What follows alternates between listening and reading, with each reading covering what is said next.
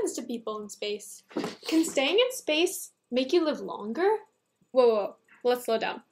In 2015, Scott Kelly traveled to the International Space Station for a year-long mission, while his genetically identical twin stayed on Earth.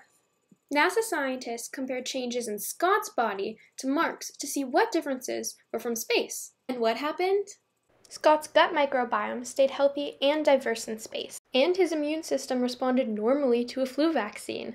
He also had changes in gene expression, and worse vision. There's more, but the most surprising change was in Scott's telomeres. What are telomeres?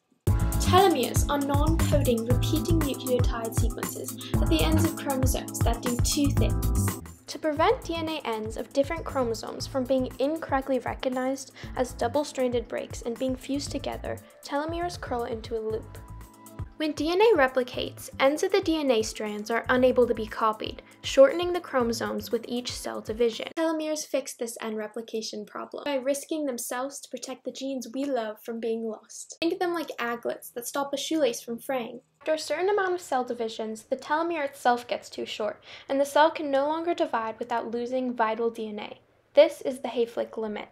The more cell divisions a species' Hayflick limit is, the longer their lifespan. See where I'm getting at? Big Hayflick limit I have. The human cell Hayflick limit is about 50 divisions. Once a cell reaches its Hayflick limit, it enters replicative senescence, losing the ability to divide. Hey! Not dividing prevents harmful DNA shortening and DNA damage from being passed on to other cells. But as we get older and our telomeres shorten, we become made up of more and more senescent cells, until our tissues don't have enough dividing cells to repair damage.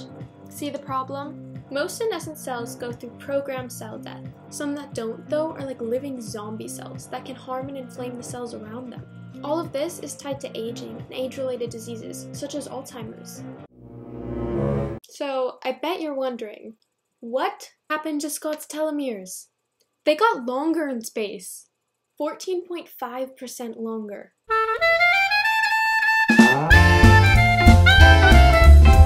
Well, not exactly. Some of this elongation may be from Scott's better diet and exercise in space, which we Earthlings can do to reduce our telomere shortening. But once he got back to Earth, they shortened within hours. This may be from extreme stress in the landing. Who can say that crashing back into your planet isn't stressful? While there's still much more research to be made, it's possible that something about space makes our telomeres longer, and therefore our lives longer. What I can say with certainty is that the more we learn about the long-term effects of space travel, the more prepared we are.